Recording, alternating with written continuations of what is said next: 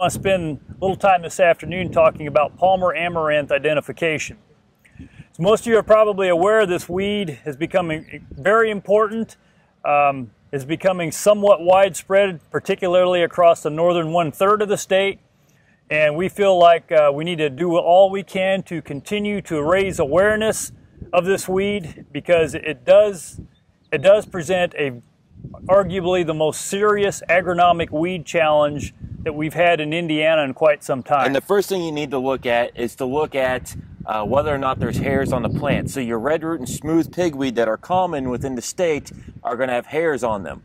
Palmer amaranth and common water hemp will not have hairs on them. So on these plants, if we look in at the growing points, we cannot find any hairs on those stems or on any of the leaf surfaces, indicating to us that we either have Palmer amaranth or water hemp. Next thing, the big thing to look at is the petiole length. So with these plants, as we look at these first true leaves, we can see how long these petioles are.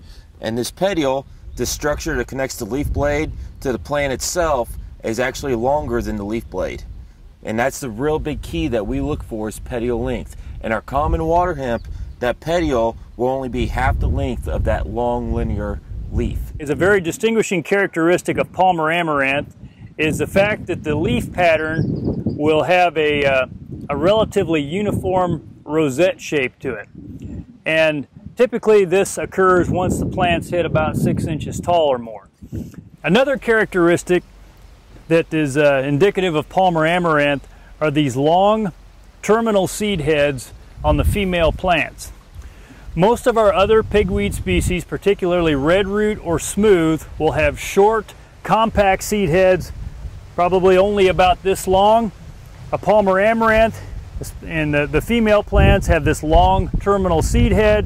When you grab it, it will be prickly. It will actually kind of grab your hand, and again is another indication of how much of a problem this weed can be, because this thing is going to be just loaded with seed. Some Palmer plants, not all of them, but some of them will have this watermark. So it's a white V, a white chevron is what it looks like.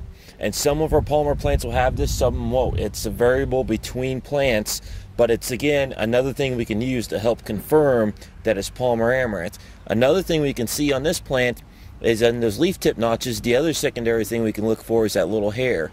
That hair in that leaf tip notch that we typically will not find in our water hemp plants. So those are two characteristics you can look at, along with that rosette shape that Bill talked about and the long petiole length, that are going to help you identify and characterize water hemp against Palmer amaranth.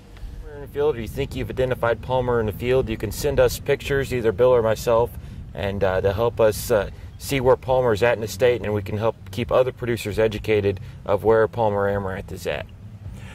This isn't a problem that we're going to face as individuals. As an industry, as we mentioned earlier, this is arguably the most important agronomic weed problem that we've had in the state in quite some time.